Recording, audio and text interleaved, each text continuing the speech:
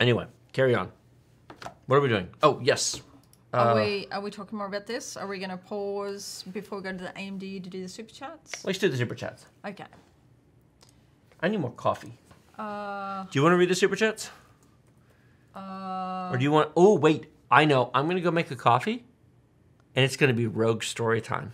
Rogue story time? What story do you want? Why don't you tell everybody about our experience building the computer upstairs? Because you were helping. God. You were a big help. Oh, that was terrible. What do you want?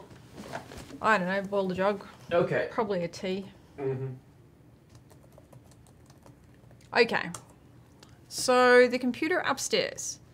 Hello and welcome to Byte Size Tech. I'm your host, Rogue, and today a word from our sponsor, Crypto.com, home of the Visa card that pays up to 8% in rewards and the app that pays you up to 14% annually on your crypto stake.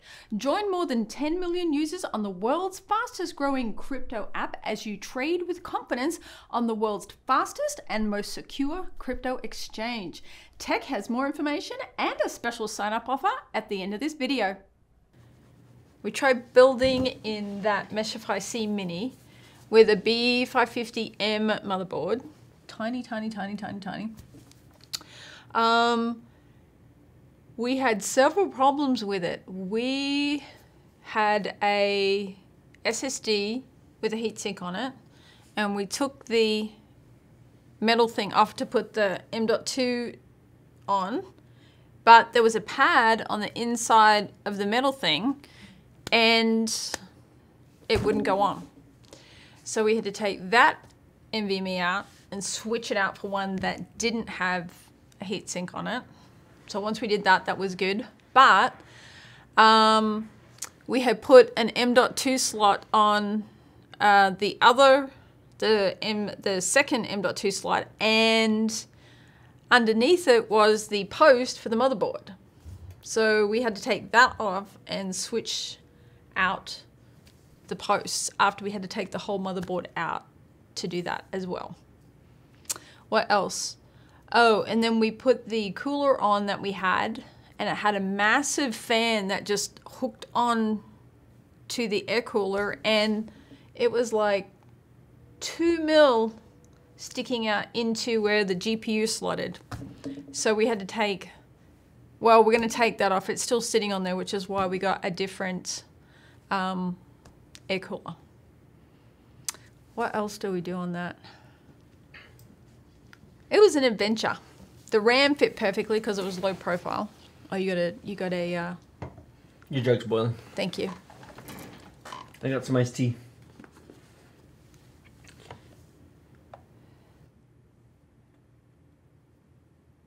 Did you tell them about the difference between the micro ATX and the full size board size? No, I didn't get there yet.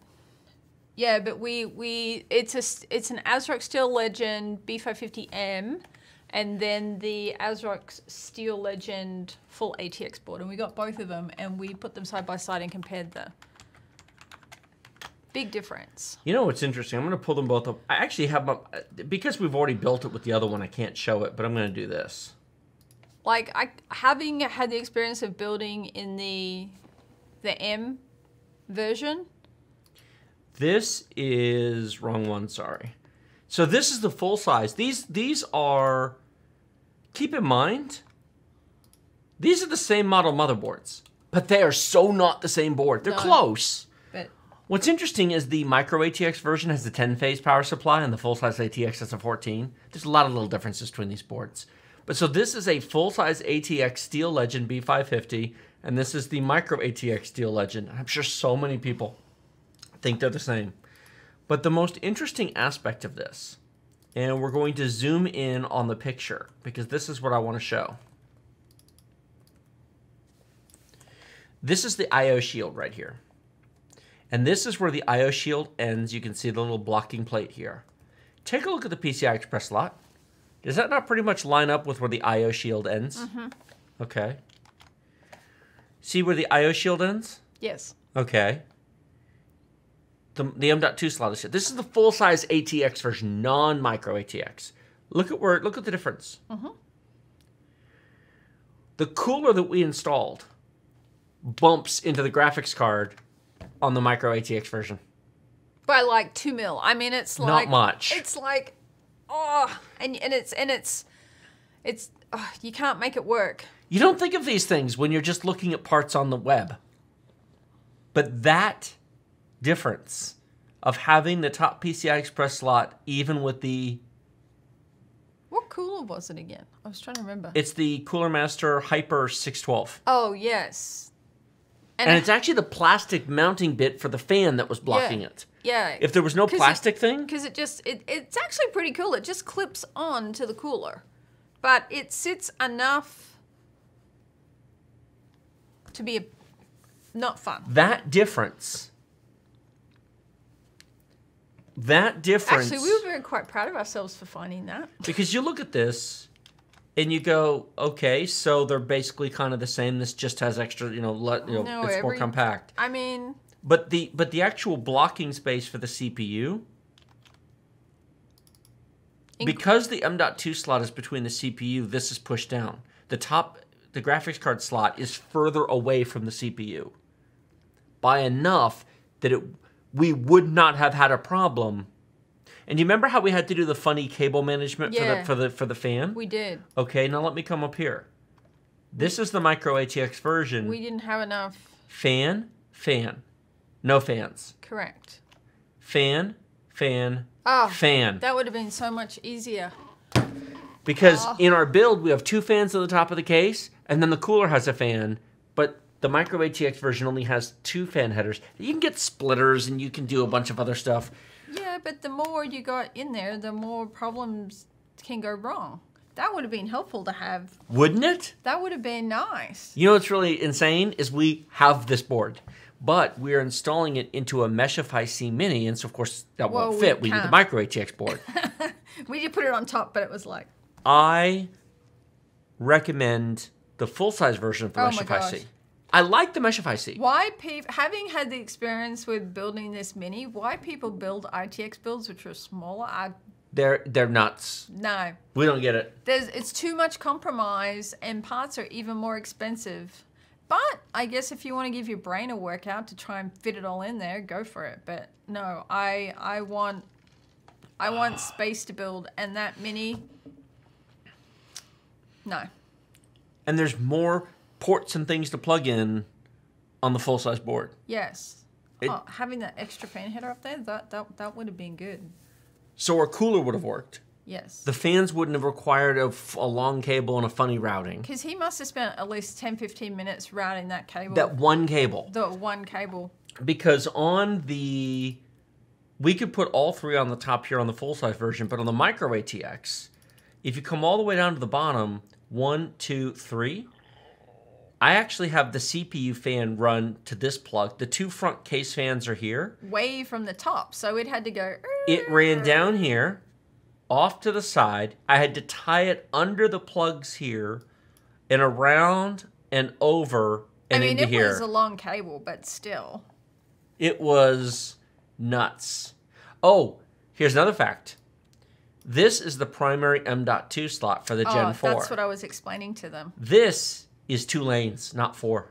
And then the thing under the post. The post? Yeah, there was a hole here in the case. There was 2 small holes right next to each other. We had the post in the wrong one, and so we had to take the whole motherboard off and repost it, but then we had to take the M.2 off to... Also notice this is the full-size ATX version, heatsink. The second M.2 slot is covered. On the micro ATX version, it's exposed. No cooling.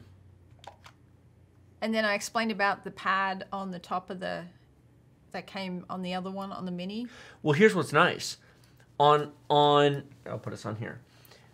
We were originally going to put a XPG S50 NVMe SSD on. But the problem is on here, this is all one piece. This is the chipset cooler. And this is a big heavy piece, and there's no room under here. If you have an SSD that has a built-in heatsink, it will not fit under these. Nope. It bends the SSD. I'm screwing it down going, does that look like it's bending? And then this end is got a... Sticky, and it's hard to get off. It's sticky and hard to get off. But here's the kicker. if we had the full-size board, do you see how it's not connected to the chipset? Oh, that would have been easier. We could just leave it off. Yeah, but that's still got the pad on it. You could leave it off. Oh, this does not have to be put on. Oh, that's true. If you've That's got true, you could an leave it. SSD with a built-in heatsink, you don't have to screw that cover back on.